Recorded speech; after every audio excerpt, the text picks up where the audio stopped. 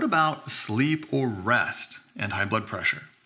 Now, as you know, if you've been watching any of our videos, you know we think that sleep is a big deal, and that's based on the science. Physiology is pretty impressive. It's our resetting, repairing time of every 24 hours, and this includes our vascular system. Sleep apnea, obstructive sleep apnea, what it's usually called, you keep stopping breathing all night long, you're not waking up, but you're basically almost dying all through the night. Physiologically, this is really stressful.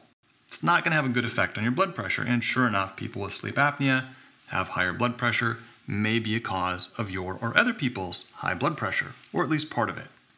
We're not able to rest, we're not able to reset for the next day. We're supposed to be recovering from stress, preparing for the challenges. Anything that messes with our sleep decreases our capacity to deal with stress in the future and is a significant problem.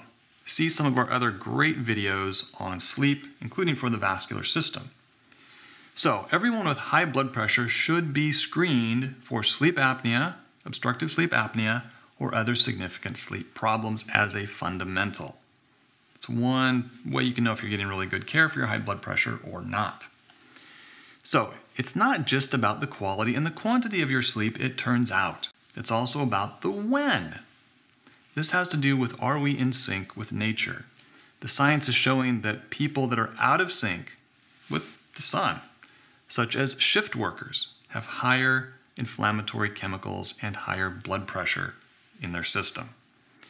We want to be in sync with nature. We're going to talk about that later. Here's a tip. Part of what disrupts our sleep is often our digestion. Now, it turns out our gut has a lot of neurons in it, as does our head, and the two talk to each other. And they both want to rest at night. When we load up the system, meaning our stomach, our GI tract, our digestive system with a whole bunch of food, especially heavy food, in the evening, and then try to sleep, it ain't happening. The rest is not happening.